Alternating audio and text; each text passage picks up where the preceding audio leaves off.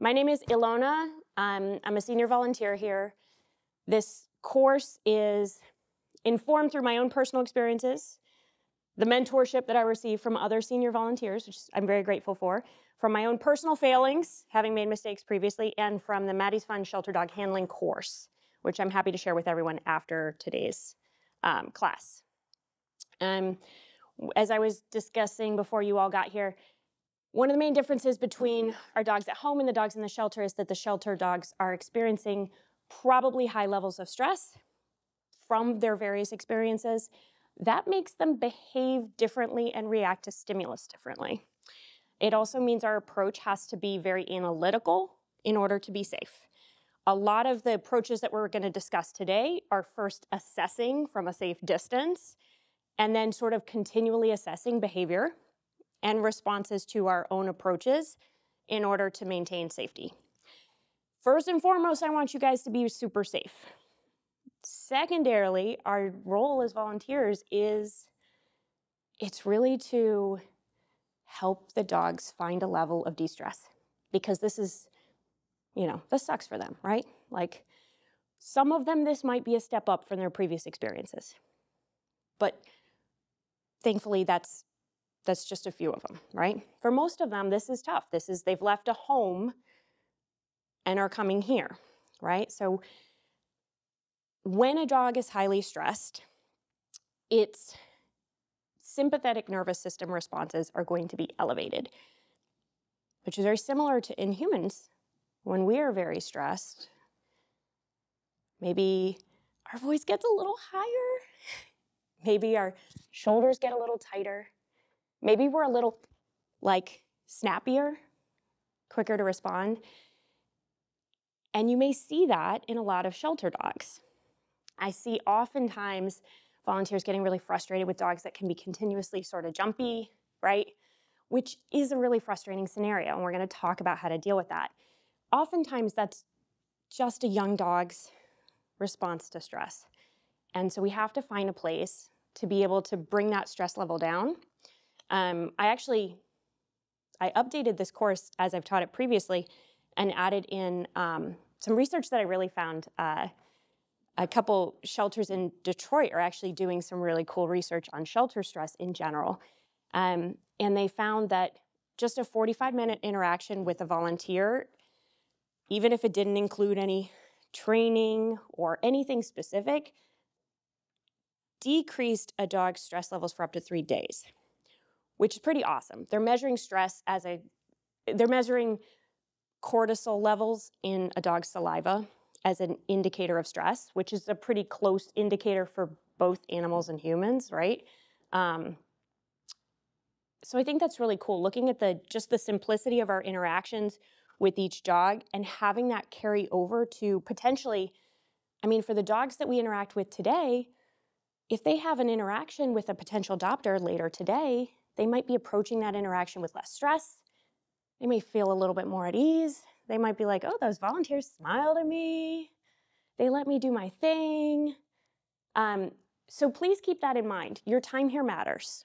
It matters not just the time that you're spending in the building, but it can really impact these dogs for long periods of time. Think about if each one of us had the opportunity to interact with the same dog over the course of multiple weeks, how much more improved would that dog's life be? And that's not only increasing the chance of them getting adopted, but it's also decreasing their chance of developing these really stress-based behaviors in the kennel, right? Less risk that they're going to be jumping, less risk that they're going to be tearing a dew claw or something like that can come from stress, that can come from repeated, maybe lunging at the door of the kennel. And then also, we have had a lot of really serious disease outbreaks, as have a lot of shelters around the country.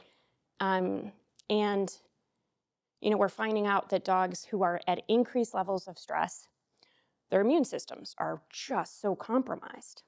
So if there's anything that we can do to help decrease their stress levels while they're here in the shelter, that's awesome. We could actually help them build up resistance to some level of illness, to contracting an illness.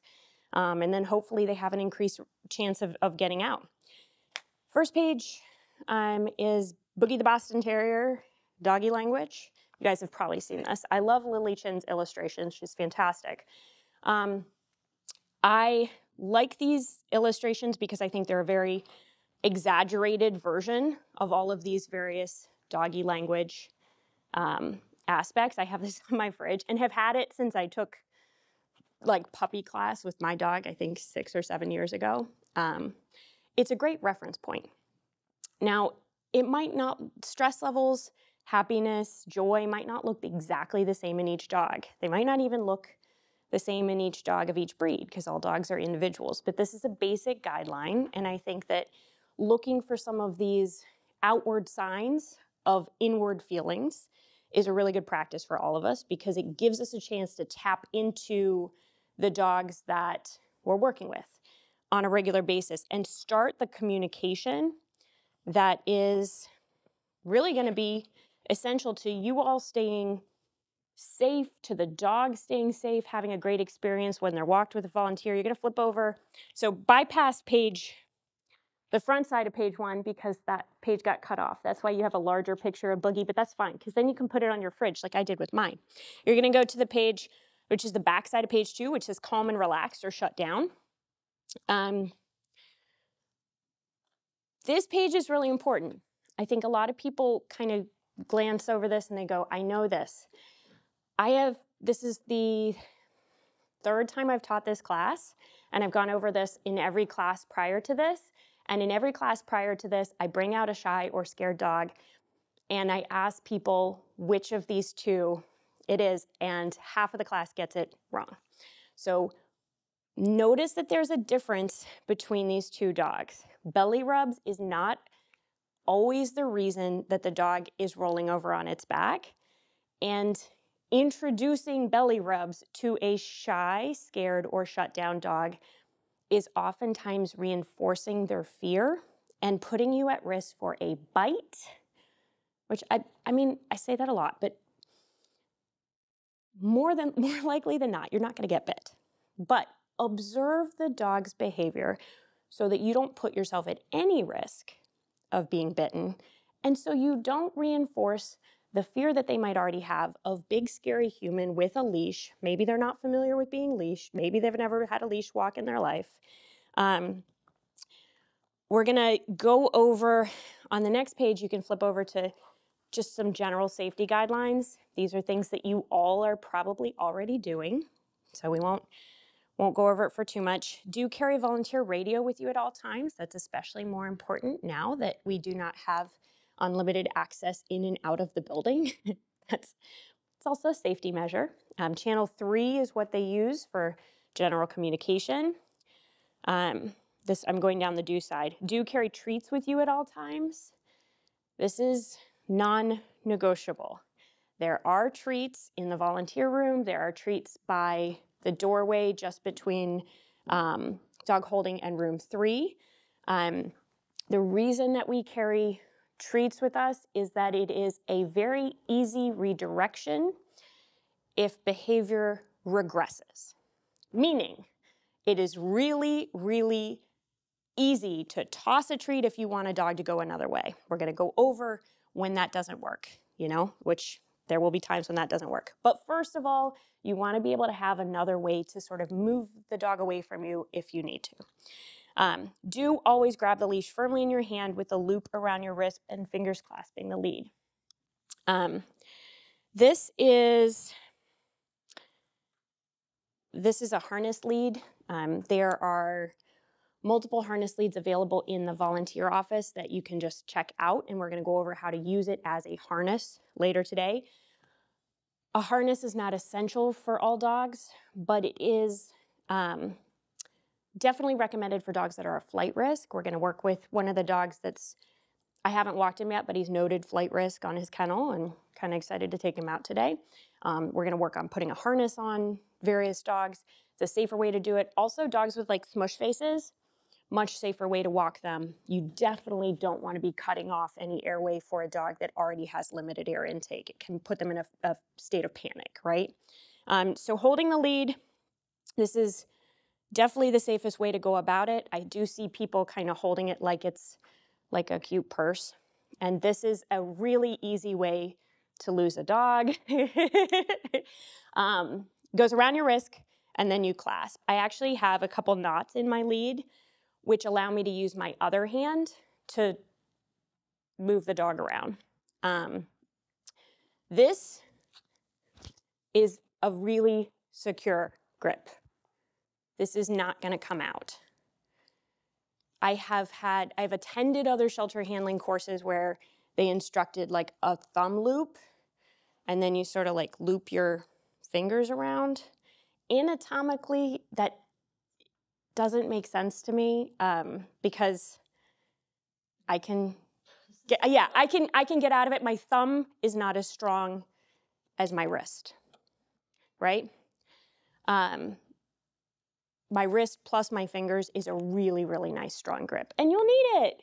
There are a lot of really big dogs here. There are dogs that are stressed. There are dogs that are pulling, right? And for a little bit, we are going to work on pulling and how to manage it. But initially, when you get out the door, they're going to pull you. They got to pee, right? Most of these dogs have already been house trained. You notice because they go out the door and then they pee right away, or they're pulling you really hard until they poop. They've probably had some previous house training. A lot of these dogs have. And so, preventing them from pulling is really unrealistic. Managing the pulling is our goal. Managing the pulling so they can pull safely. The leash stays in your hand. Nobody's getting pulled down. On the don't side of this third page, don't reach toward a dog that you haven't met yet or one that you know is fearful. Everyone, everyone's instinct for new dogs is this, right? How many times have you seen this? Like everyone does this. This can be terrifying for a dog that doesn't know you. They don't know what you're going to do with this hand. Maybe they have had bad experiences with hands coming toward them. Even if you're a super nice person, right? Even if your body language is great, don't reach toward the dog. If they want to approach you, they will approach you. And we're going to give them the autonomy to approach you if they want to, because allowing them autonomy builds confidence, right? And confidence is key to managing stress, which is key to minimizing bite risks, which is key to increasing their levels of adaptability. Don't cower over a dog. Yes, Olivia. Doesn't matter. Yep, great question. I love it. Treat, treat, treat, treat. It looks the same. And it also then becomes potentially a conflict. So let's imagine scared dog.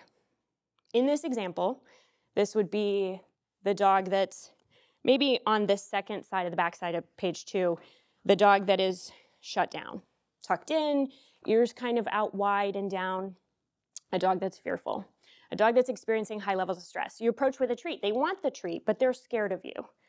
They're going to approach. They might take the treat. You might assume that them taking a treat is an invitation to reach and pet, right? They're closer to you. They did approach you, but maybe they just approached for the treat, right?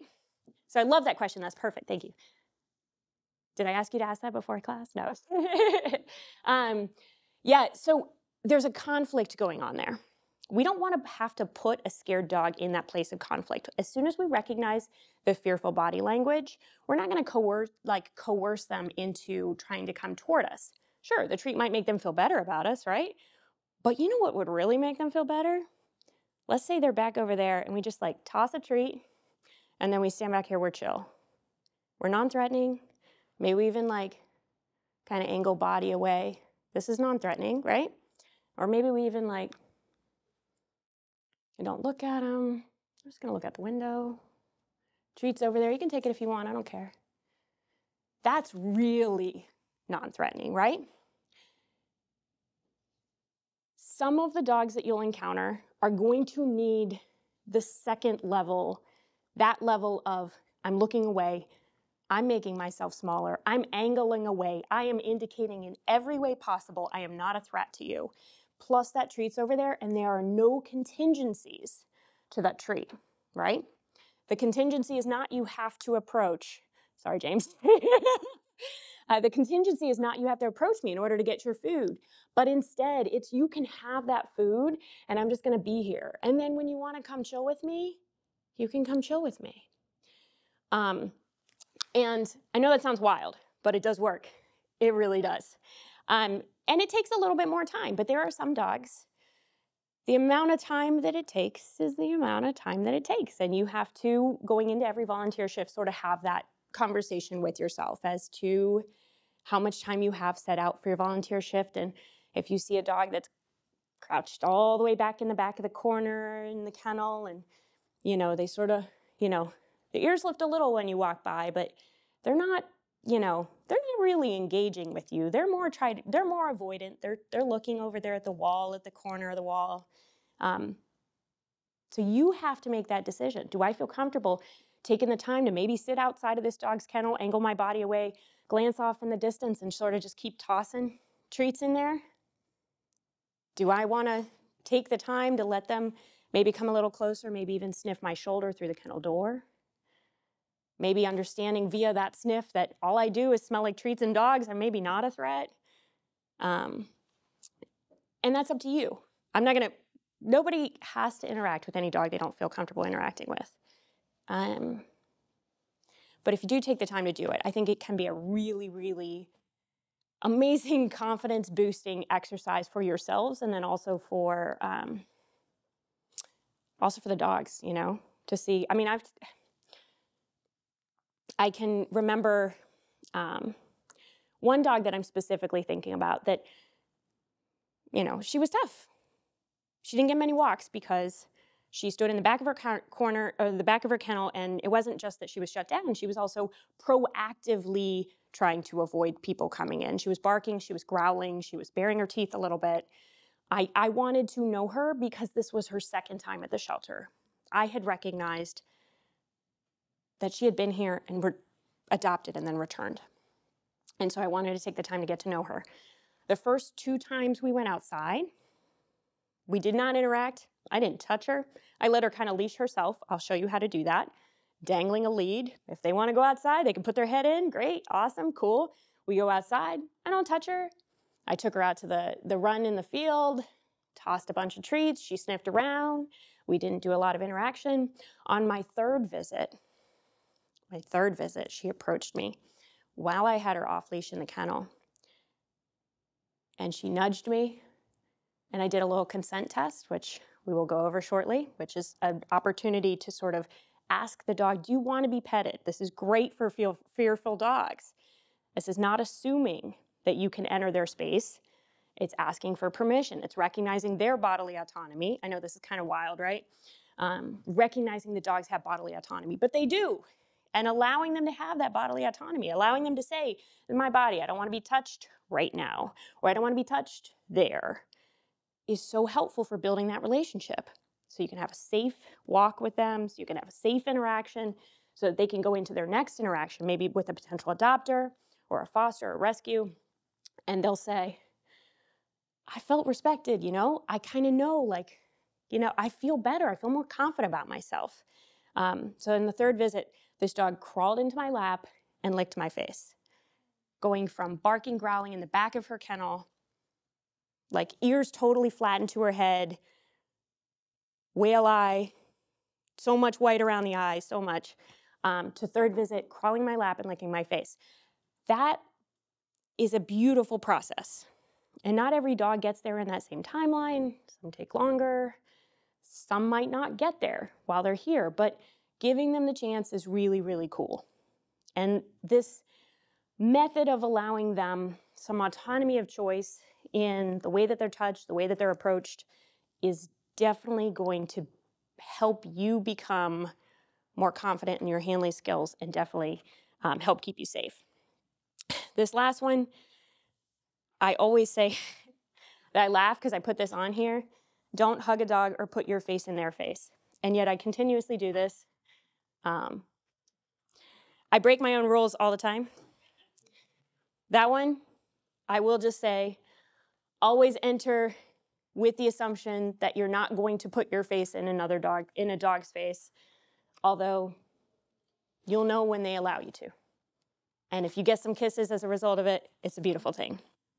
On the, yeah, yes, of course. So I like what you're saying about, taking your time with the dogs. I think like one of the challenges that I've had is since I've come here, I'll be like the only one there. And there's like so many dogs that you're walking. So you're like, am I gonna be efficient? We're gonna get this whole room walked.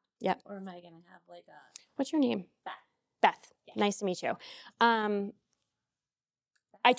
hear you. I totally hear you. It is absolutely tricky, and I wish I had an easy answer for it. I really don't. I would absolutely love it if we were all walking at the same time and we had a beautiful routine and we had, like, I'm doing kennels X through X and you're doing kennels X through X, and we all sort of kind of have this nice visual going and we can keep a good distance outside with the leads. We are not at that place yet. And oftentimes I'm coming in and I'm the same as you. It's like I'll be the only person here. It's hard to get in and out now. I will say make that determination for yourself. And you might even have to make that determination for yourself based on how you're feeling that day. Like there are some days when I come in and like emotionally, I might just be in a place where I need to walk as many dogs as possible, right? And I have to recognize that about myself after the experience of being here for a while and knowing my needs as well as the dog's needs.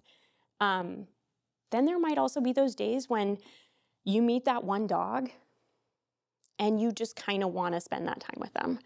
I don't have an answer for it because honestly, we're all volunteers. We're taking, yes. On that point, Yeah, 100%. Since November. Thank you. We're coming from 8 to 10. Yeah. And I know I'm the only one here, so my routine is I try to rotate. I do a big dog, a small dog. Awesome. Try to give them attention. So some days I might not get that same dog that's attached to me. Yeah. I try not to get too attached, but I know they want me to walk them, so I know I just walked them yesterday. You're Dwayne, right? Yeah. Haven't been walked, so I try to get them my next day I come in. So that works best for me. 100%. Yeah, and like those are different approaches, right? And I know, Beth, you're sort of on the fence about it, right? But I don't, there isn't a right way, right? You honestly can, it is unrealistic to imagine that every dog in this facility is walked on a daily basis. I know that that is a goal that the new director has. It is unrealistic to imagine that that's happening. Realistically, you are volunteers, you are spending your time, and I think that however you want to approach it, even if that changes on a weekly basis, it's totally fine. I tend to err on Dwayne's side when I do come in for the most part and try and get dogs out that I know haven't had the chance to be walked recently. For me, that tends in the direction of walking the dogs in the restricted room that I have to call for on the radio, which if I don't know Maryland's process for approving senior volunteers, but if you are interested in doing that, please discuss this with her because since volunteers can't enter that room, those dogs are not walked as frequently. That doesn't mean that has to be everyone's process, though. It's just been my approach in the past, and there are some days when I come in and I'm like, I'm walking dogs in room 3. I'm gonna get every dog in room 3 out that I can walk that aren't humane holds, and that's what just feels like that's right for that day. But it doesn't have to be that, and it can vary based on how you're feeling and your physical capacity too. If you're not feeling up to walking, 17 large dogs that pull, it's okay to say, I'm going to take out this elderly beagle and spend an hour with them. It makes a difference for that dog, right? Yes. Anybody, Ilona or anybody, are we still, since the last outbreak, are we still like limited to like, I know they were saying like. Yep, so that's not current. That's subject to change. As of right now, you are not limited to one room. But, yeah. So as of very currently, and probably not helpful for whoever reviews this video afterwards, Yeah, afterwards it'll be, you know, it might change as we have had various outbreaks, and this changes pretty much every time we have an outbreak. As of right now, the sickest dogs are in dog isolation. In order to enter dog isolation, you have to be suited up in full PPE. As of right now, none of us can walk the dogs in dog isolation. And that's the room between the bathrooms outside of restricted and just on the back side of the building, where between room 2 and the back side of the building. That's dog isolation. Or I guess the other way to say it is between dog holding and the bathrooms. Yeah. Senior volunteers, which again, this is a process that you'll discuss with Marilyn, but this class is a part of becoming a senior volunteer. They are the only volunteers that can walk the dogs labeled pit bull mixes or terrier mixes in any room. The only reason for that is because of the breed-specific legislation in Prince George's County, Maryland. It is not because of any inherent behavioral characteristic of a dog that has been labeled pit bull mix or pit bull terrier mix. However, that is the only relevance in terms of noticing the breed marker on the cage card. The other things that are indicated on the cage card that are relevant are if the dog is under a humane hold, we are not able to walk that dog. No volunteer at any level can walk a dog that is under humane hold, and that's because they are part of a pending case, a court case or an ACC case. ACC hold is the same, or is the similar marker. We can't walk those dogs, and it's because they're technically, from a legal standpoint, they're evidence. Yeah, we can walk dogs that are now on stray hold, so if their intake date was 1 or 2 days prior, we can do that. However, keep in mind that when the intake date says yesterday, that dog might be extra scared, they might be extra wired, they might be very unfamiliar with someone walking toward them with a leash. So that's the relevance of looking at the intake date. You can still walk that dog, but you want to notice, oh, this dog came in yesterday, right? There's actually a dog that came in yesterday that's in dog holding that I would like for us to meet. I followed her story on the Lost Dogs page. I saw she was found leashed to a tree. So I'm very curious to meet her, and I'm not going to put any extra pressure on her. When we do meet her, I looked in on her kennel. She looked really shy. So dog holding is one of the rooms that is limited to senior volunteers. That's the room between room 3 and dog isolation. Dog isolation is intended for dogs that are sick and receiving treatment. At this present time, we can't go in that room. Previously, we've been able to. And restricted. We are still not able to go into restricted as we have been in the past, but we can radio for a dog that is in restricted, and I'll go over that process with you all today. Walking a dog housed in the restricted room.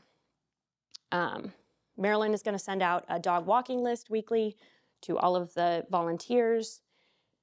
On that list will be kennel numbers, which is really especially relevant because when you call for a caretaker to bring you a dog, you have to know what kennel that dog is in. Use the radio set to channel 3 to call for a caretaker to bring you a dog from restricted. Specify which door you're at, otherwise they'll get very angry at you. For example, can an available caretaker please meet me outside of restricted nearest the bathrooms? Give the caretaker your leash and specify which dog you want them to get. For example, please bring me Diesel in 86. The reason I use the name Diesel is there somehow happens to always be a Diesel here. And it's always a gray and white pit bull type dog. All right, greeting a leash dog outside of the kennel. This is kind of a unique situation that is because of our limited access to the room restricted, but I think it's especially relevant. When you're greeting a leashed dog, it's a little different because you can't assess their behavior through the kennel, as we're going to go over in the other rooms. So you don't know what you're getting. But it's important, right? Because if you're getting a dog that's scared of strangers, you are a stranger to that dog. And that's not an uncommon thing, right? Dogs scared of strangers, or maybe it's a dog scared of strangers that are wearing fanny packs.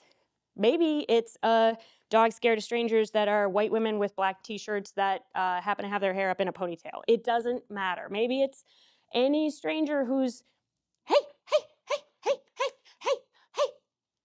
I mean, that's terrifying to me. But Most importantly, yeah, most importantly, as the dog comes out of restrict, can I move over here? Yeah. As the dog comes out of restricted, I want you to stand to one side of the door. So I do not want you to stand directly in front of the door to wait for the dog. And that's because the dog is going to come out, boom, fast and hot, because they have to use the bathroom right now, right now, right now. And they're excited. This is the first time they've seen anything outside of their kennel for, let's be honest, maybe a week, we don't know, 4 days, 3 days, 2 days, even 24 hours, and a walk is still exciting, right? My dog gets a walk 3 times a day, and he still greets me at the door like that. So, yeah, angle your body slightly away from the dog. So you're stepping to one side of the door. It's double doors and restricted, right? And the door on the right-hand side is the one that opens. So you're either going to come over to this side of the door, or you're going to come over to this side of the door, and you're going to angle slightly away. And the reason being is that you squaring off to a dog can be perceived as threatening. Doesn't matter if you're a large or small person, it can still be perceived as threatening. Don't reach toward the dog. The dog's already on your leash because you handed your leash to the caretaker. You do not have to reach toward the dog. You're just going to grab the leash from the caretaker, and then you're going to hustle your butt outside quickly, and because they're going to take you there for the most part. Some of them are going to be fearful, and they're going to, crouch down, and they're just going to hang out there in the corner, and you're going to have to be patient and work them outside. But most of the dogs are going to zoom outside, and then the unneutered boys will mark the hallway all the way down as you try to go outside, which is fine. We can clean it up later. If the dog jumps on you, which they might, maybe they're excited to see you, maybe they're a little scared of you, and they want to sort of see what's up. Maybe they're checking you out. Don't worry about it. It's fine. Keep moving. You don't have to off, you don't have to down, because they're not going to hear you anyways. It will not sink in. Off and down are fabulous for your dog that you have trained to do off and down. For dogs, even if they have had that experience of prior training that are so stimulated that they are in that sympathetic nervous system, that they are fight or flight, they won't hear you. They will not be able physically to acknowledge you. So continuously moving confidently outside is really the best way to go. Even if the dog continues to jump. If it does, it's okay. Your shoulder's at the dog, right? You can angle your body toward them so they're just kind of coming up here on the shoulder. It's not that big of a deal. It's not ideal, but it's better if you get outside where their stress levels can come down, because outside is a lot less stressful than being anywhere in these hallways and hearing all the other dogs barking. All right, moving on. So walking a dog housed in dog holding, dog ISO rooms 1 through 3, or quiet room. So the normal walking that you all have been doing. The beauty of being able to leash a dog up in the kennel is that you can assess their body language first, which I would definitely recommend taking the time to do that, because it gives you a lot of information as to how to approach the dog, how to safely approach the dog, how to interact with that dog. Take the time to just pause at the kennel. Even if they're jumping up on the kennel, they're ready to go. Take the time to pause and just say, okay, what are we looking at? Feed them treats through the door. This is another reason we have a lot of treats. Feed them treats through the door. How are they taking the treat? Is it I've got a lot of whale eye and I'm sort of leaning forward and I want the treat, but I'm not quite sure all my weight's in my back legs? That's a dog that you're going to go slowly with. Even if they're right there at the kennel door, even if they're taking a treat. If they're taking treats hard and fast, have you ever had a dog that takes treats like a dinosaur? I have news for you. They might not always take treats like a dinosaur. Maybe they do. But maybe they're just super, super excited. And they just want to go. They just want to go. Or maybe they're actually kind of scared. And they want to get in there and get out.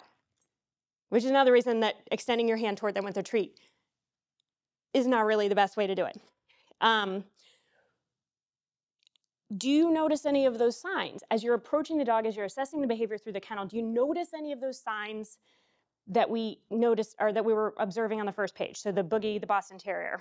Do you notice whale eye? Are they giving you, can you see the whites of their eyes? Are they loading all their weight in their back feet? Even if a dog is right up here, I'm gonna do this, Sarah, sorry. but they're back here. They're not really bought into that interaction with Sarah. They don't really trust her yet, right? They're not really able to trust you yet. So that would still be a dog that I would go slowly with, even to the extent where maybe I'd take some extra time feeding them treats through the door before I just stick my hand in there with a leash. If they're taking treats tentatively or not at all, this is one of those dogs that Beth was sort of asking about, do we take the time? It's up to you. I would not proceed to enter the kennel with a dog that's not taking treats unless I saw a change or a transition in their body language. So if the body language remained static, if they remained shut down, if they remained curled up at the back of the kennel, and I'm tossing them treats and they're just ignoring, they're looking anywhere other than me, I decide to sit calmly outside the kennel. I'm hoping they're going to come over and sniff, maybe be a little curious. Curious is great. Curious is the beginning of a relationship because curiosity you could build on. You can say, okay, if you're curious about me, I'm going to prove to you I can be trusted. But if they're not yet curious, if they're not able to be curious about you, that's something that I want you to, really think about. Do I have the time to take with this dog? Maybe your first couple interactions are just you sitting outside of the kennel the first couple times you see them. Or maybe you decide, okay, well, what happens if I unlock the kennel? Rules for unlocking the kennel, by the way. The kennels open out. They do not open in. Get your head out of the way of the kennel door, always. I have personally had the experience of being smacked in the face with a kennel door with a dog that that was at the far back of the kennel and then all of a sudden was right up there banging that door open. So everyone wants to unlock the kennel door from a standing position, leaning over, so your head is like right in front of the kennel door. Unlocking here. I'm gonna teach you how to unlock the kennel door with your foot blocking so the door cannot open past a certain point, and your weight in your back leg so that your head is behind the kennel door. And that is for your own safety. It is because I have been hit really hard in the face, and I do not want any of you to be hit really hard in the face because it really hurts, especially when it's a very large husky. It really hurts, okay? So maybe with that scared dog, maybe you're gonna go back and you're gonna see how they feel about you unlocking that door safely with the foot there for security. The goal isn't necessarily for you to go in just yet, but maybe you wanna see, do they respond to does the head lift up? Are they curious now? Or maybe they just stay there. That's your option. You don't have to pursue that. But if you want to spend the time with that dog obviously could benefit from having more time spent. Have you noticed, are you all members of the Facebook group, the volunteer Facebook group? Right. If you are not members of the volunteer Facebook group and you have a Facebook account, which I know I have to preface, Marilyn does list between 6 and 10 dogs every week that they have identified on their walkthroughs are in need of some additional volunteer time. And it's recommended that senior volunteers only interact with them. These are great opportunities to start building your confidence with dogs that might be slightly shut down, might be extra fearful, or maybe are on the other end of the spectrum, of the stress spectrum. Maybe they're hyper, maybe they're jumping up on their kennel. Maybe they're like that husky that was in one that I don't think is there anymore, who would actually jump on her kennel and stand on the sides, the concrete block sides of the bunny. Did you all meet her? Is it an appropriate name? It was really cute. Yeah, she would stand on the kennel. So you'd look and you're like, there's no dog here. And then she's standing up there. Yeah, so that's a stress dog, and that's a different type of stress dog. So this is a good way, if you do have a Facebook account, join the volunteer group, you can keep tabs of those dogs and then make it a point. If I do want to see that dog, maybe you're visiting them at the beginning of your volunteer shift, maybe that specifically because that dog might take a little bit more time, or maybe not. Maybe it's just, maybe that's what you do with your volunteer shift is you just spend a lot of time with one of those dogs. Again, that's up to you. So if you approach the kennel and you're observing some of that fearful or shut down body language, proceed with caution, move slowly, be very aware of your own body language because it is impacting the dog that you're interacting with. Their view is basically like these four sides, the wall behind them, and you. That's it. And they've already had so much exposure to these walls and the wall behind them that those are no longer really, they're just like muted at this point. So it's basically their entire world is you. That's why your body language matters so much.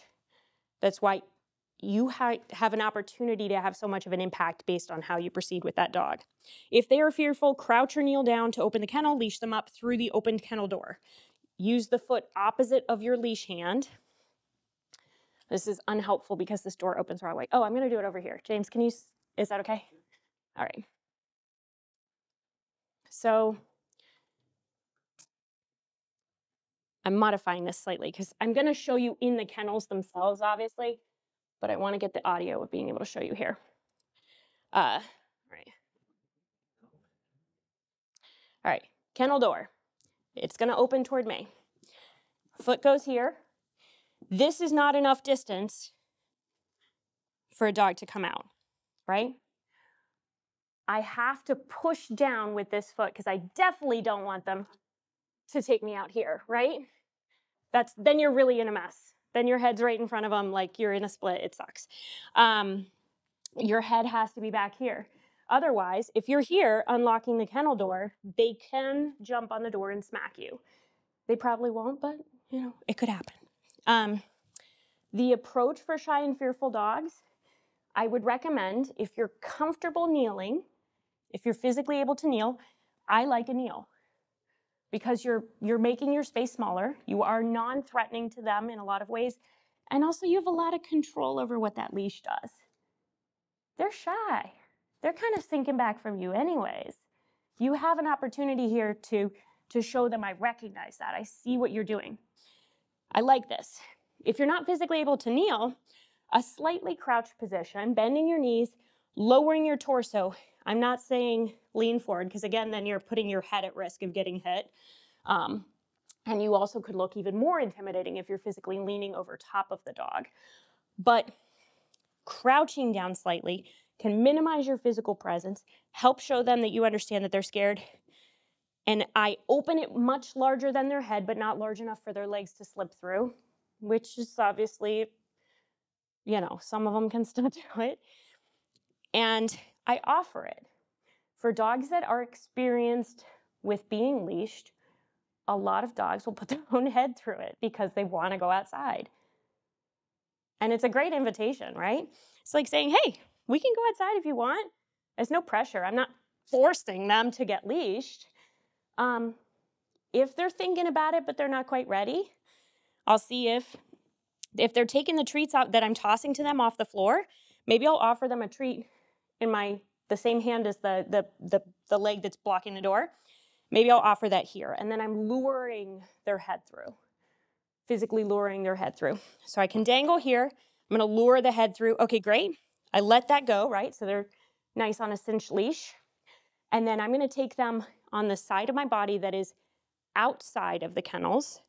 This is not always possible because in room 3, obviously, there are kennels on both sides, right? In the center aisleways of rooms 1 and 2, there are 2 kennels that face each, or there are 2 aisles that face each other. But if you are on the outside and you're able to put them on the wall side, away from other dogs, walk them on that side of your body so that the kennels would be here and you're trying to bring them away. And to avoid cage fighting, but also just like it's stressful, right? A million dogs are barking at you as you take this one dog out. If you can do any slight thing to minimize the stress, to put yourself between this dog and more potentially stressed dogs, the better. Move quickly to go outside, super quick. And then before you hit the aisle, and this is something I'm trying to start and no one's doing it yet, but I would love to see it, just yell, hey, I'm coming out, or anything. Has anyone waited tables? Yeah, okay, Nancy. So like I did briefly and I was terrible at it, but the one thing I always remember is you yell corner before you come out the corner. You can say corner if you want to. Everyone kind of understands what that means. And at the very least, if you don't, they hear a human voice and they're like, ah, there's someone over there. The worst possible thing would be that you walk around the corner with a stressed dog and someone else is in front of you with a stressed dog and you have an altercation that is purely just because you are decreasing the amount of space in between those very stressed dogs too rapidly, and it is at a heightened risk of having a potentially bad altercation. Or, you know, the other bad thing would be you walk around the corner and there's like a group of school children or something like that with a stressed dog. Definitely don't want to do that. Yes. Yep. Did you say when opening the crate, like for 1 and 2, where you can walk along the concrete wall, to actually open the door on the concrete wall side to let them out? Yeah, if you, well, it's different now because now there are dogs on each side. Oh, there are. Yep. So, yeah, so they have put the guillotine down in rooms 1 and 2, and there are now dogs on both sides. When, yeah, that's okay. So, yeah, so in the instance where you have a guillotine style kennel where there are 2 separate sides to it and the guillotine is open, it is oftentimes preferable to leash the dog on the far side. And that is generally just because you're going to minimize the amount of stress that they're going through as you kind of walk them through the main area to go outside. It also is nice, especially in rooms 1 and 2, because during hours that the public comes in and is looking at adoptable dogs, you don't want to have a stressed, bouncy dog making a bad impression, you know, as you're just trying to get them outside. They just got to poop, you know, they're going to be bouncing off the walls, it's fine. So yeah, so if you can, but right now, yeah, right now they've guillotined them. I you know, the shelter's really full, so I get it. Does everyone know what I'm talking about with the guillotine style kennel? There's 2 sides, okay. And then sometimes there are only 1 side and they use half and half. All right, yeah, for sure. I usually have an issue with the kennel with, they're so excited because they want to get up, they got 100%, yeah. They're just digging at my feet when I have that stance, right? Yeah, totally. And yeah, but I'm trying to like do the perfect amount just to get their head, and I always get Yeah. my foot because they're Yeah, of course, yeah. I try to let them cool down because, you know, it's just gonna keep stressing them out. Yeah. But Yeah. is there any, and they're not responding to treats, right? Right, totally. They're like, no, I need to get out. Yeah, Is there any other tactic you use? Yeah, so a couple, and you might have to try a couple different things depending on the dog, depending on the dog's height, depending on their age, right? Younger dogs are more flexible, and sure, they can get those paws like, they can be like, you know, get their paws right up above their head and put them through the leash instead, right? Versus like an older dog or more stout, squatty dog. So you can go higher up and literally just try and tap, like grab their nose in it can be helpful, right? Because if they're just getting their nose and then you're quick enough to like release it so that it closes around them, more likely than not, their momentum is forward. You're going to leash them around the neck. Does everyone understand what I'm saying there? To avoid grasping the paws for a very jumpy, bouncy dog, if you try a couple times to have them leash themselves and they keep sticking their paws in the leash itself, you could elevate the height of the leash, and you can additionally lure with a treat. With the elevation, attach that treat to their nose if they're taking treats. Sometimes even if they're not taking treats, the lure is interesting enough. Like it's like, because it's your hand, and I would only recommend this with dogs that are not a very clear and present bite risk. But in this example, you're talking about a dog that is overstimulated, very excited, very friendly, but on the jumpier side, correct? So lure with a treat if they are able to take treats and are stimulated by treats. Elevate the height so you're getting the nose. And then once the nose goes in, they're already moving forward because they're trying to get out. Move the treat back and close it. Is one way to do it. You could also do the same thing that you suggested, which is sort of swap over to a different dog. But I would give the first dog something to do in the meantime. I would give them kind of like, I would grab a Kong and stuff it with peanut butter, like lick mat, Frisbee, put some peanut butter on it, have them lick it through the outside of the kennel. Do you guys know where these things are, by the way? Yeah, no, that's fine. And they move around a lot. So Frisbees are generally in the hallway that's between dog isolation and dog holding. There's a big, like 50-gallon barrel that has a bunch of Frisbees in it with carabiners on it. So you can actually paint the inside of the Frisbee, which is in the room that is the refrigeration room where there's all the dog food, and that's where peanut butter is also. And grab a spoon out of the dishwashing room, which is directly beside the refrigeration room, and paint the Frisbee with some peanut butter. And the reason that you would do that is if you kind of just leave them there, they might just get more and more amped, especially if they're seeing other dogs go by. I could see a situation where they're kind of just hyping themselves up. Is it my turn? Is it my turn? You know, and then you might go back to leash them and it's the same challenge. But if you give them something to lick, licking is a calming behavior. Licking is actually something that can be found to decrease a dog's stress levels and also get them to breathe, because when they're licking, they have to breathe. One of the main challenges with very stressed dogs is they're not actually really breathing through their nose. They're not smelling. So licking, they're using their mouth, so they're forced to stop barking and then also breathe through their nose, so it decreases their stress levels a lot. So stuffed Kong or painted Frisbee, attach it to the outside of the kennel. If you're just really having a hard time, if you're just like, gosh, this dog, I just keeps putting his paws in there, you know, try that and then move on to a different dog. Wait till they finish and then come back and see if you can use one of those strategies, maybe with a higher lead to leash them. Is that helpful? Yeah. Okay. Just confirm the yeah, totally. We'll walk through after this class portion. If they're anything but fearful and shy, stand to leash them. You don't have to crouch for a dog that is jumpy. I would recommend not doing that because they're going to be way faster than you are in standing up. And they're going to have a lot more leverage from the inside of the kennel pushing out on the door. Your ability to maintain that foot pressure is going to be really tough. Move quickly to go outside, as I demonstrated. Call out when you're opening the door and entering the hallway. I tried to make these little, like, I don't know, these little infographic type things in here. I had this idea that people might want to, like, put them on their fridge or, like, I don't know, cut them out. You don't have to do that unless you're corny like me and you want your fridge to have dog stuff on it as a reminder, but they're there if you want it. Solutions to common challenges with shelter dogs. We've gone over a lot of this stuff already, but here's some more stuff.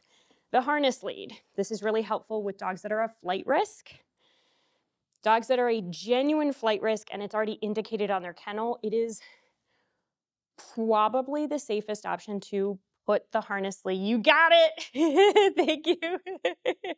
Yeah, to put the harness lead on the dog in the kennel because you're minimizing any risk that they're going to slip out. Also huskies, period. Just kidding. No.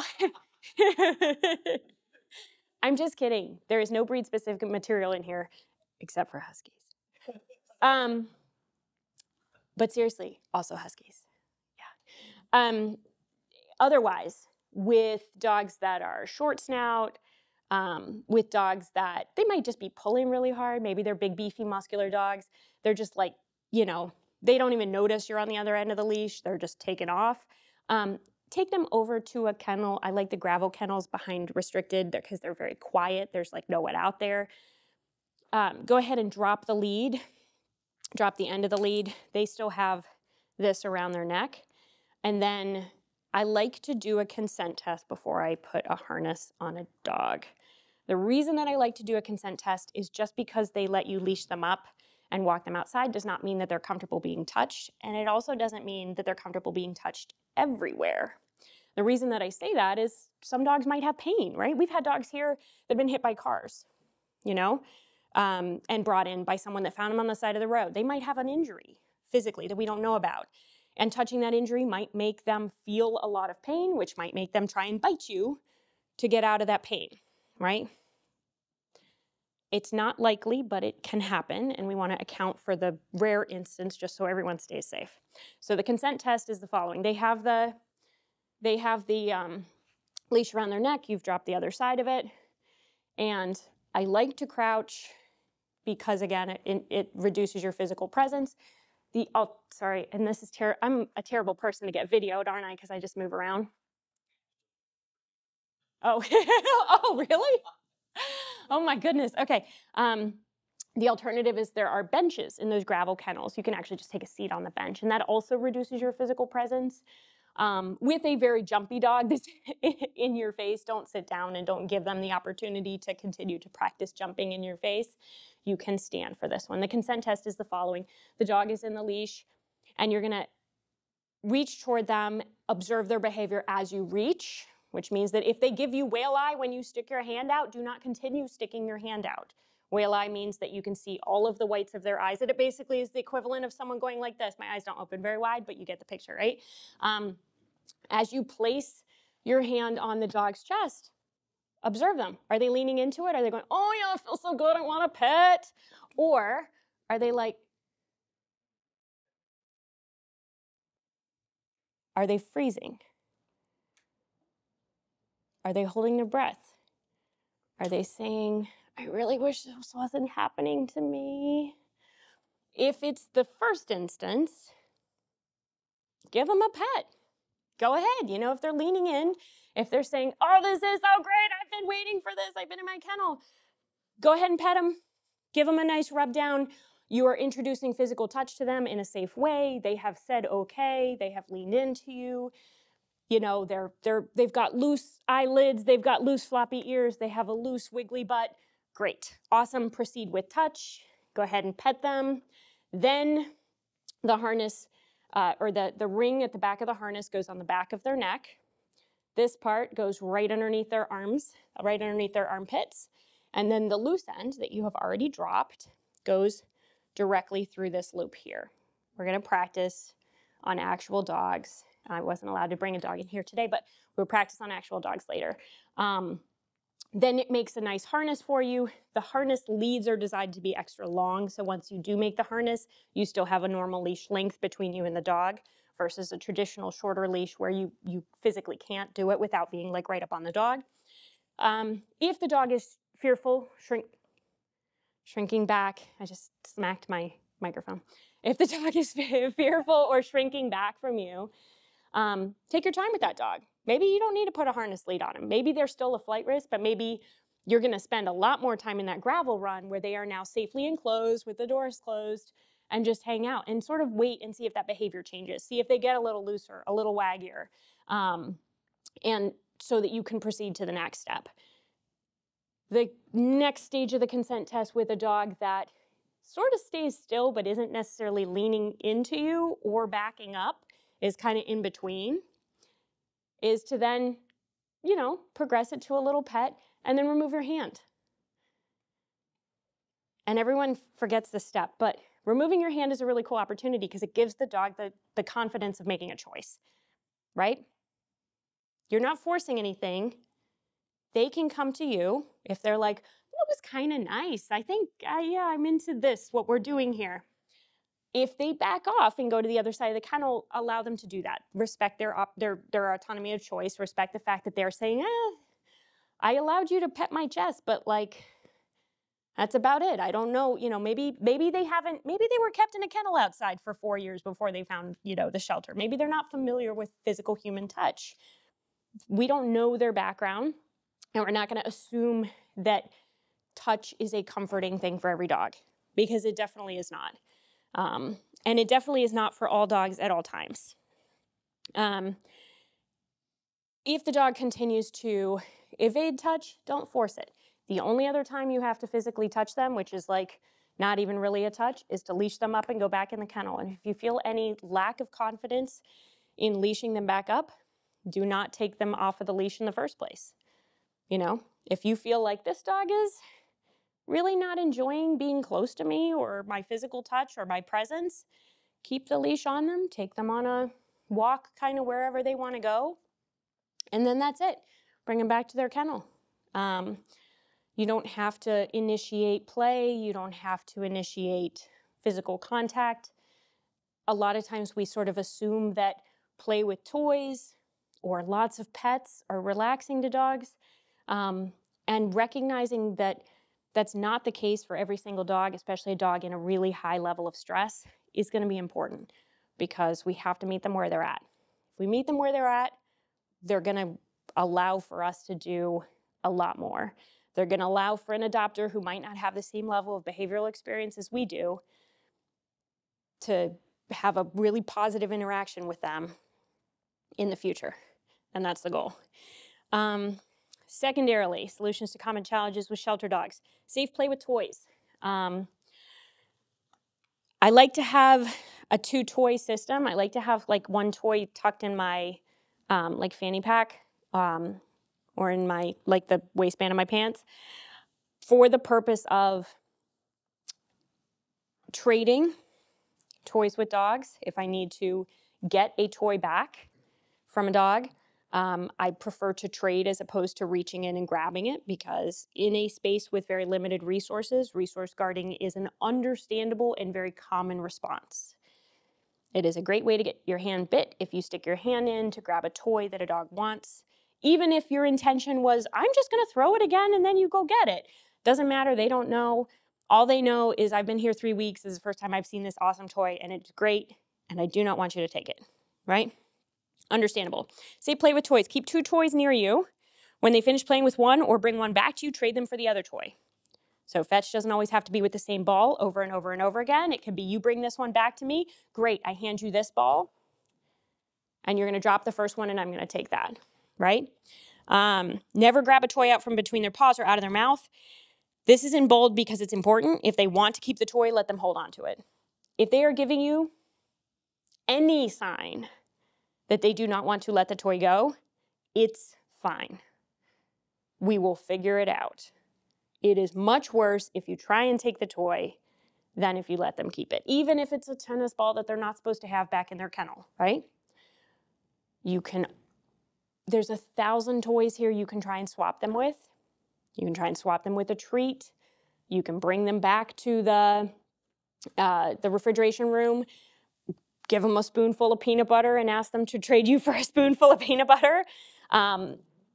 I carry string cheese with me, which is generally a high value resource for most dogs. Pull out your string cheese. It's also a really cheap treat. Pull out your string cheese and see if they'll, would you like some string cheese instead? And then instead of reaching for the ball, kick it away from you, right? So that way you can quickly move your foot. The ball is gone. They don't have to see it anymore. String cheese, string cheese. Never lift the toy up out of their reach. I see people do this all the time. If you do it once, you're going to recognize you never want to do it again, because there will always be that instance of the dog using you like a human wall and just running up your chest. You've seen the dogs do this in agility training, right? They can physically run up your body and get this toy. No matter how tall you are, they can get up there. This is not keeping it away from them. Also, like, why? You don't need to get it away from them. It's fine. If they want to hold on to it, if they don't want to play fetch and instead they want to play destroy the ball that you just gave them, honestly, fine. Let them have it. Recognize the signs of overstimulation. Yeah, this is an important one no matter what you're doing with the dog. If they're excessively jumpy, excessively mouthy, right? I'm not talking about bites. I'm talking about mouthing your body with their mouth, or mouthing your hands with their mouth, mouthing your clothing with their mouth, mouthing your treat pouch with their mouth. If they're excessively mouthy, it's a sign of stress. If they're excessively humpy, humpy is not a sexual behavior. Humpy is a behavior that is oftentimes trying to shake off stress in any way that they know how. And it is a natural behavior, but it's annoying, and we don't want to encourage it. But those are signs of overstimulation. If you recognize the signs of excessive jumpiness, as in, I can't stop, I'm just jumping, there's no rhyme, no reason, I'm just like a pogo stick, excessively mouthy or humpy, it's time to switch your perspective, to switch the game. The game is overstimulating, right? Or maybe you were running with the dog back and forth and they just got too hype, kind of like a little kid. It's like you change the environment. Leash them up, take them over to the trees, do a nice sniffy walk, take a handful of treats, scatter them on the ground, see if they'll go sniff, because again, sniffing is access to breathing, it's access to calming. It's going to bring them down out of it. So on the next page, minimally intense games, find it with treats or toys. This is a great way to sort of redirect that overstimulated behavior if it is present, if you're noticing excessive jumpiness, excessive mouthiness, humping, leash biting, excessive pulling. These are great games to play. Find it with treats or toys. Find it can be as simple as, I'm going to show them I have a treat in my hand and I'm going to drop it on the ground in front of them, and I encourage them to find it. You have to start very simple with overstimulated dogs, as oftentimes their mental focus will not be there. So don't go, find it, and then expect them to be able to follow visually and scent-wise what you just tossed. But potentially even luring their nose down to the ground is helpful. It redirects their mental focus. It allows for them to start breathing as they're smelling with treats. Or with a toy, if they're not super treat motivated, if they're not really, attaching to the treats there, grab some toys, and maybe you're just kind of tossing the toy over there and then saying, find it, and then really rewarding them in a very exaggerated way with lots of praise when they bring it back to you or when they do find it. And then you could use your second toy to then toss over there and find it. Oh, yay, and grab the first toy again, and you can keep going with this game. It seems really dumb and it seems really simple, but again, it's sort of showing them a way that they can redirect their focus without jumping, mouthing, humping, leash biting, whatever it is that they were trying to do originally. A sniffari in the tall grass, oftentimes you don't even need treats or toys for this. The nature scents are just enough.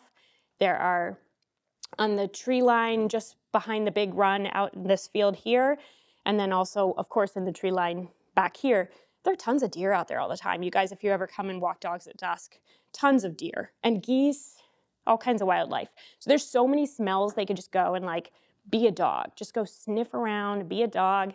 That can be really relaxing for them. It could also be super stimulating for dogs that might, really like deer or geese or something like that. So you might have to have a redirection from the sniffari if it has the opposite impact that you want. Again, it is going to be dog dependent. You're not going to be able to know until you try it. So I'm giving you lots of options. You can have them practice their commands or cues on command.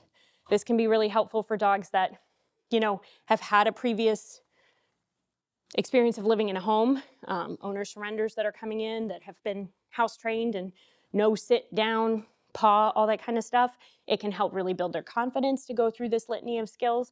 It might seem really silly, but it can help them focus, and adopters like it. It doesn't really make a difference whether or not the dog sits, but adopters really like it if the dog knows sit. It's just a thing. And then lastly, change your location for new smells and new stimulus. If you have a dog that's very hyper, that's overstimulated, change the location. If you're out here in the big run, take them for a sniff walk over here behind the gravel runs. If you're over here and that sniff walk turned into a let's go hunting all the squirrels, then maybe you want to bring them back in here in the parking lot and try and do a little find it with the treats. Have some options so that you can try your best to give each dog the best experience that you possibly can, and don't give up at the moment that you say this dog is really jumpy, really mouthy. There are options to help you deal with that, right? Jumpy dogs, we discussed this multiple times. Jumpy dogs are often over-aroused. They're trying to get attention and don't know how, or a combination of both. Understanding what causes continually jumpy behavior helps to solve it, as telling an over-aroused dog off does nothing. But helping them calm, helping them sniff, helping them tune into their environment can do a whole lot. Oh, lastly, don't lean or cower over a jumpy dog. This is, just common sense, but if you've seen them jump up before and you do this, they will hit you in the chin and it will hurt. Next page, leash biting. Leash biting is frustrating when it happens, but it's a sign of over-arousal, just like jumping. There are obviously levels to this over-arousal, and everyone here has the ability to sort of, say no if it's too much. If you know a dog is a leash biter, you had a really hard time with walking them last time, you don't have to walk them again, okay? But these are strategies for helping you deal with it if a dog, especially a young dog, especially a teenage age dog, gets over-aroused and starts leash biting. So if they're leashed, pull up on the leash, not to choke them out. Do not choke them out. It will just freak them out and cause them to panic, especially if they're in a state of over-arousal. But to give them less to bite. Pull up here, it makes it harder for them to twist their mouth around to grab this, right? get your hand out of the way. It also keeps your hand out of the way because if, they're at some point they're going to get your hand. You don't want it to happen, but at some point they will. So that makes it harder. Change locations as quickly as possible. Get them out of where they were. Introduce something else, new smells, whatever you can do to try and get their attention. While you're pulling up on the leash with this hand, and try and keep this out of the way, with this hand, introduce another toy for them to grab and bite, or treats, and you can cup your hand because if they're getting really mouthy on the leash, they might get really mouthy on your hand, right? Cup your hand, make like you would feed a horse. I don't know if you guys have ever fed horses. Yeah, so like you'd feed a horse, put it like that in your cupped hand and literally like move them over to another place while their mouth is here. More often than not, they're gonna forget that the leash was fun because when you stop pulling back on the leash with a leash biter, it stops becoming an attractive game. If you continue to pull on the leash, you are then in a game of tug with a dog who's very invested in the game of tug. And this is your tugging toy, and we don't really want that. Continue trying to offer the trade. If they don't take it right away, use, this seems super silly, but use a really excited voice to tell them how excited you are about the toy that you have in your other hand. Sometimes that just makes it a game. Sometimes that makes it enough. Oh my gosh, look at this toy! Look at this toy! Look at this toy! Oh my God, like I'm just gonna, whatever. I'm just gonna grab that toy to make you shut up, right? Like, whatever it does, it redirects their attention to the other thing that you have, which is the most valuable thing. Yeah, most of the time the fun of the leash is you tugging back, so don't play that game. If you have to, move to one of the enclosed runs, drop the leash, and as soon as you drop the leash, 99% of the time, the dog will lose interest immediately because it is no longer a game. Yes, they will run around with your leash on, and yes, it will get poop on it.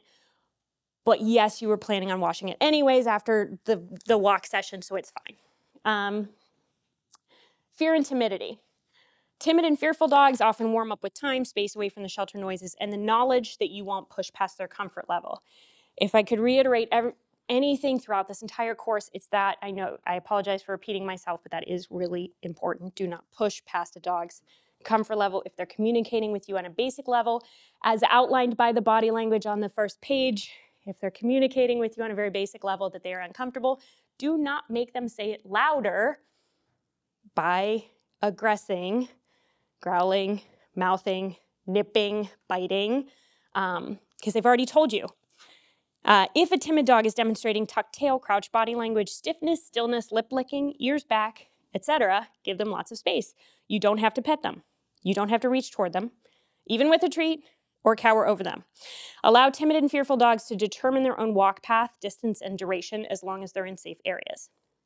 This is something that's kind of cool. It's a really easy way to actually communicate to a timid dog that they have a level of autonomy. Dogs don't have autonomy here. Autonomy is the ability to say, I'd rather sleep on the couch instead of the dog bed today.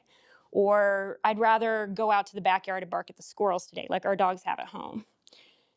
These dogs have scheduled meals, literally 4 walls that they're staring at that are exactly the same every single time until someone comes in and cleans their kennel, and then that's a super exciting event for like 5 seconds. And that's it. They don't have any autonomy. So if you allow them to choose their own walk path, that can help them to develop a level of confidence that does benefit them by minimizing their stress. It seems like such a simple thing. But if they want to go that way, and you're like, no, we're going to walk over here, we're going to go to the run, or I had this plan for us, just drop the expectations, let them go where they want to go. If they want to go in a more quiet area, fine. If they want to go sniff the parking lot or a single blade of grass for 10 minutes, even though it seems super boring, maybe there's a really interesting smell there, and maybe that's really important to them for that moment. That's fine. For significantly fearful dogs, we went over this before, instead of feeding them treats directly, toss treats to them. You don't even have to toss treats to them, especially with very fearful dogs. Sometimes a treat coming at your head might even seem more threatening. You can literally just toss treats like over there, whatever it is, as long as it's not making them come towards scary you or something else that they perceive as scary. You could just toss it over there in the grass and allow them to, get those treats on their own timeline. When a timid dog approaches you, they're not always asking for pets. This is important. This is going back to page 2. Are they happy or are they shut down? When a timid dog approaches you, oftentimes they're checking you out. They're trying to find out some more information. They're smelling you, yes, but like they can smell you from a distance because their sense of smell is so infinitely far beyond our sense of smell that, you know, they smelled you before you came into the building, right? So they're going to be checking you out. They're kind of going to also be testing you a little bit, like in a way. They want to see, do you reach toward them? Are you going to grab them by the collar as someone maybe did in the past? Are you going to rough them up a little bit? Or are you just going to be still? Are you going to let them inspect? It's important to just let them sniff and not instinctively try and pet. Even though you want to, just let them sniff. If they're coming to you and you're just hanging out, just staying still, just let them do it. You can, if you feel comfortable, you know, moving, they're indicating their body language is a little bit more relaxed now that they're sniffing. They're like, okay, this person is okay. You can grab treats out of your pouch and sort of scatter them on the ground around you. Don't hand them directly to a very shy or very fearful dog. But you can just drop them on the ground and just say, okay, great, this is your reward for coming near me. I'm a person who, when you come near me, I produce great things and they taste like chicken, you know? Just move really slowly with them. Move slowly is oftentimes stated with fearful dogs, and it means so many different things. It means physically move slowly. It also means progress your time with them slowly.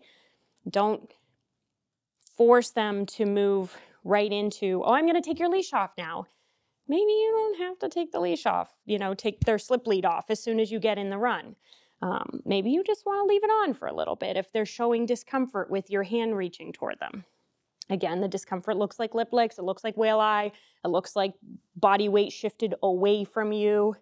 It looks potentially like fur raised, looks like ears sort of changing positions. With some dogs, they'll go out wide if they're uncertain. Some dogs might go straight up if they're uncertain. Sick dogs.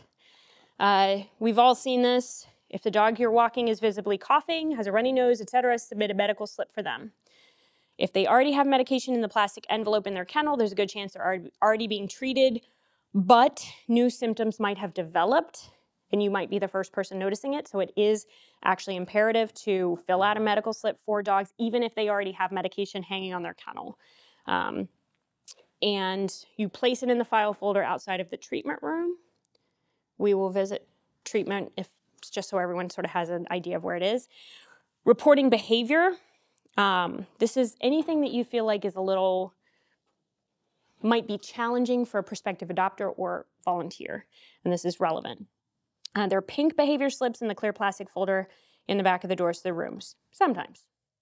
Sometimes those behavior slips are white, sometimes they aren't there. If they're there, you can fill those out and stick the slip in the cage card holder. I like to put it on the back of the cage card holder, especially if they're in an adoptable room, unless it's super nice behavior, and then I put in the front. So, you know, either way it goes in the cage card holder. If it's maybe some challenging behavior, something that's not necessarily prohibitive for an adopter, but something that you want to make sure gets noted in their file, as in this dog's a leash biter, and, you know, maybe it's better to take them on a calmer walk next time. You can indicate that, but put it on the back. I sent a note to Marilyn by email after I walked the dogs, if there's anything specific in terms of behavior. I separate my notes by 2 categories. I'll write a little bio for them. Volunteers, I don't know if you guys have noticed, volunteers are the only people that write bios for the dogs. So when a potential adopter logs onto the website at 24 Pet Connect, the bios that they're seeing for the dogs are volunteers that volunteers have written. The adoption coordinators do not write bios for the dogs. The rescue coordinators don't write bios for the dogs. It's exclusively volunteers. I hope that does change at some point in the future because it's a lot of work to put on volunteers, but it does mean that the time that you spend with the dogs is super valuable in getting them adopted. I think the recent research is something like 90% of adopters find their dog online and like come in with a specific A number of a dog they want to meet. The reason that they saw that dog is because they saw one of James's pictures, right? Or one of the other photographers and volunteers here, and a bio. Like a lot of times, you know, someone says, gosh, this dog was so lovely to spend time with. I wish I could spend some more time with them. Someone reads that sounds fantastic, right? So write a genuine and honest bio for them, even if it's 2 sentences. Try and capture a picture of your time together. Submit that to Marilyn, whether you're putting it on the behavior slip or whether you're putting it in email afterwards. Then you can also indicate on a separate line, behavior note. Anything that would be concerning. This dog is excessively jumpy. This dog is da-da-da-da-da. That's a separate line item. And I would put that separate because anything that you put in bio is going to be put on 24 Pet Connect for a prospective adopter to see. If you want them to see something, like I very recently walked a dog who was excessively humpy to the point where he could not be redirected. And I did include that in his bio, and I said, you know, this dog would not be suitable for a home with children, right? That's fine. That's a genuine statement. You're not doing anything wrong about the dog. You know, you're not doing wrong by them. It's true, right? So it goes both ways. If you want something to be put in their bio, if you want to report accurately on your time with the dog, then put it in that bio. All right. Do you guys have questions on this part of the class? I know everyone's like yawning at me. It's so hot in here. It's really warm.